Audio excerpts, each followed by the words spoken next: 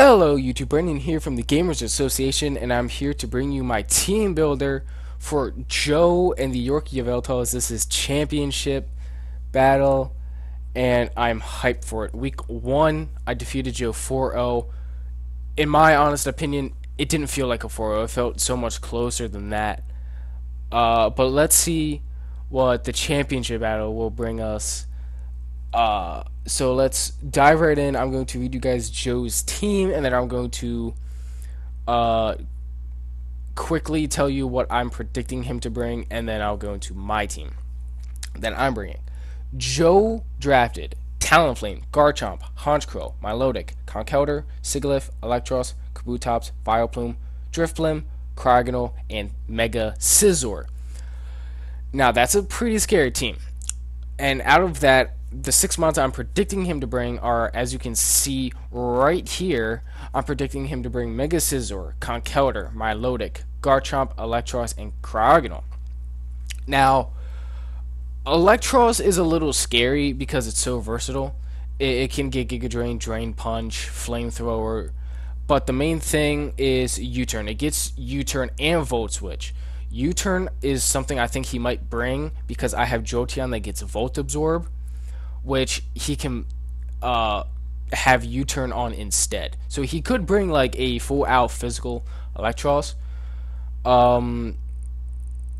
So if he does that, he'll have U-Turn most likely instead of Volt Switch because of the Jolteon that I have.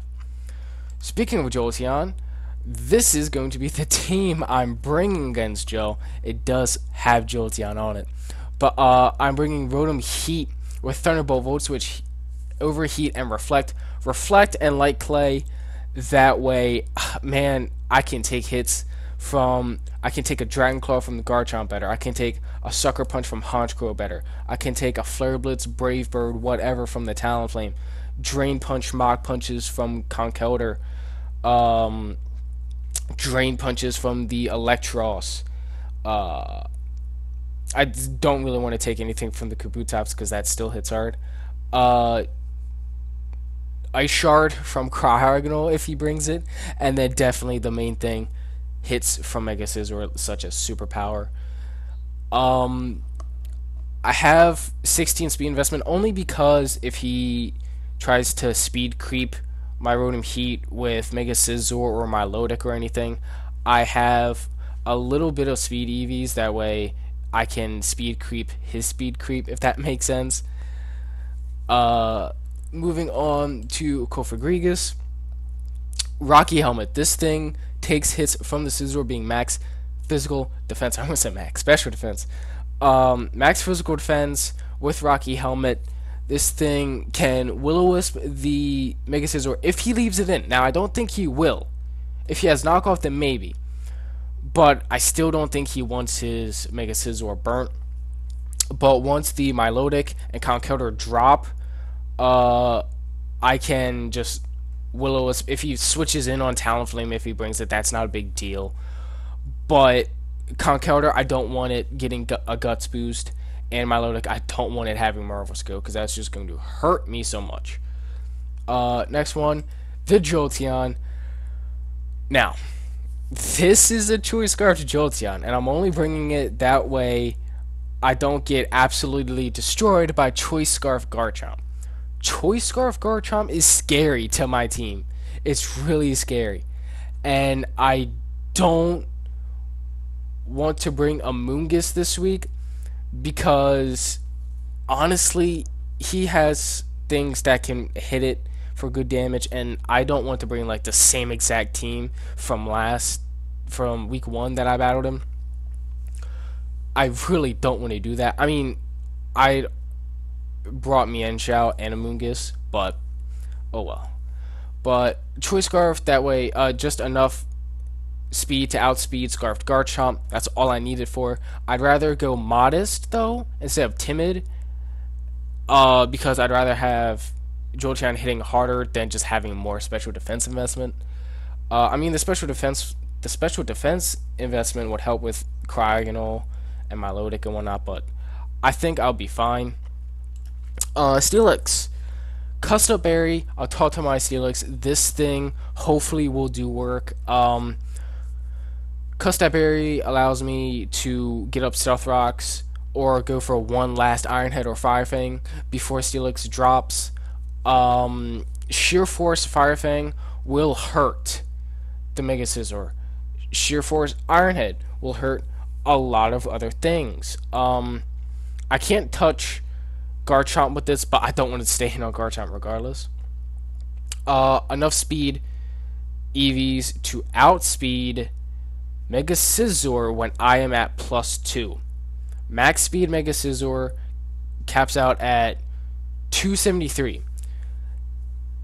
At +2, Steelix will be 274. So, Autartomize does raise speed +2. Fire Fang is for that Mega Scizor, it'll hurt. Stealth Rock, he has a lot of rock weaknesses, so Stealth Rock will hopefully do something in this battle if I can get it up. Now Manaphy. The one thing I really want to talk about this Manaphy is it has enough speed to outspeed max speed Mega Scizor. With it, that's a lot of things have speed to outspeed Mega Scizor because that thing's so scary. It's actually 274 because of the Hidden Power Fire IVs, but because you'll see on Altaria it's 275. But I'm bringing Yache Berry. Now, Ice is not super effective. It's not very effective on water. But I'm bringing Yache Berry because he has that Cryogonal that gets Freeze Dry, which is super effective on Manaphy, and I don't want to take it. I really don't want to take it. If something comes up and it specs Freeze Dry, that is going to hurt. So that's why I have Yache Berry on it. Hidden Power Fire won't do too much because Cryogonal is very specially bulky. But hopefully, Manaphy can put in work. I just have defense EVs that way I can take a Bug Bite and Superpower and one out from Mega Scizor.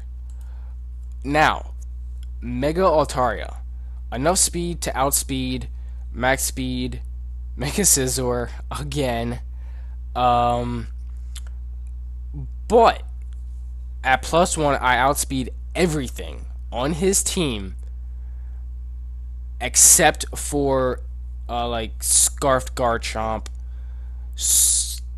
Flame Charge Talonflame.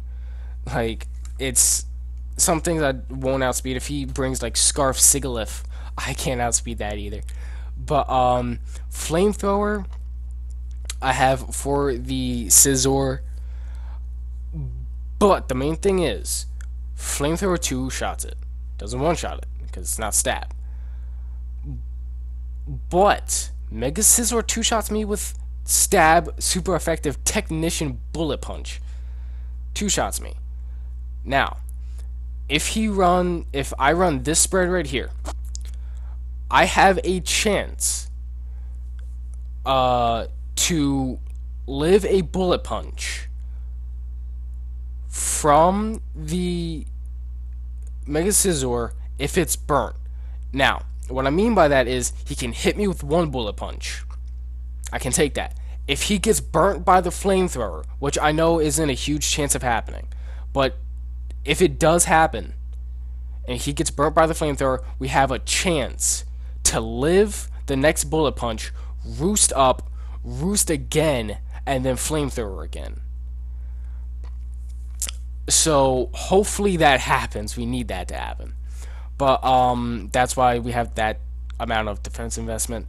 I'm naive because I want Flamethrower to hit hard.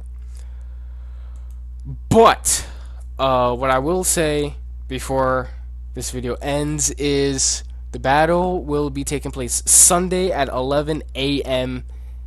Eastern Standard Time.